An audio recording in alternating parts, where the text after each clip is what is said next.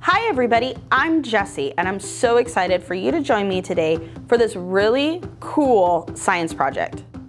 So for today's science project, I want to create a lava lamp style effect.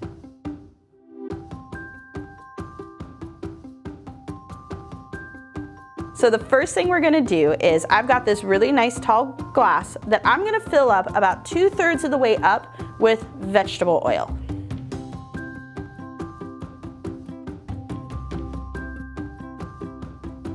Next, we're going to add water.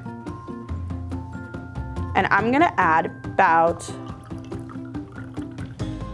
fill it up almost to the top, but not quite, right about there. Now I'm going to give it a second to kind of settle. Do you guys notice anything that's already starting to happen? Check it out. So we've got the water here and we've got the oil settling on top. Oil and water don't like each other, so they won't mix. And so what will happen is the water is denser than the oil, so it's gonna drop to the bottom. And so as you can see, we've got the water here and the oil up here. And look at all those really cool bubbles. Those are created when I was pouring the water, and as the water and the oil were trying to get away from each other, it created small air pockets. And that is what created those bubbles. Next, I'm gonna add in some food coloring. And I'm gonna probably add in a good 5 to 6 drops. It's gonna take it a second. You know what? Let's add some more. All right. Did you guys see how the food coloring is setting on top of the water?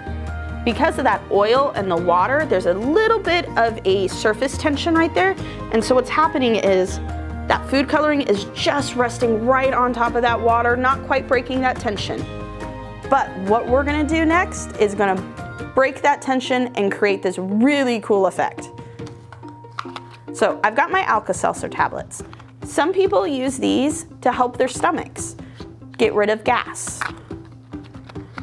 And so we're just gonna go ahead and we're gonna take 2. And they're pretty big. I'm gonna go ahead and drop these and check out what happens.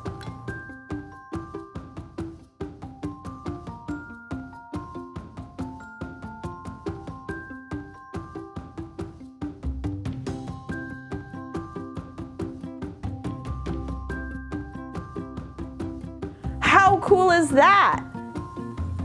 So what happens is when I dropped those Alka-Seltzer tablets in, it broke that surface tension that was happening between the water and the oil, and it broke that, and it forced the water to move down. Now, the chemicals in Alka-Seltzer helps relieve gas. Gas is a air-type bubble that's in your tummy.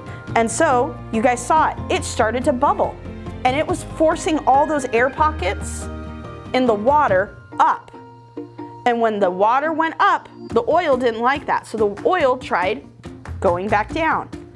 And so creating this really cool lava looking effect. And as you saw, because the food coloring was sitting on top of the water, as that water moved, it mixed the food coloring. Wasn't that awesome? I hope you guys enjoyed doing this. I would love to see some of your guys' lava lamp creations. You can use them in water bottles, you can use them in glasses like this, large vase. I want to see your guys' creations and how they turned out. So take a video, send me a photo. I can't wait to see them. So until next time guys, have fun experimenting. Bye.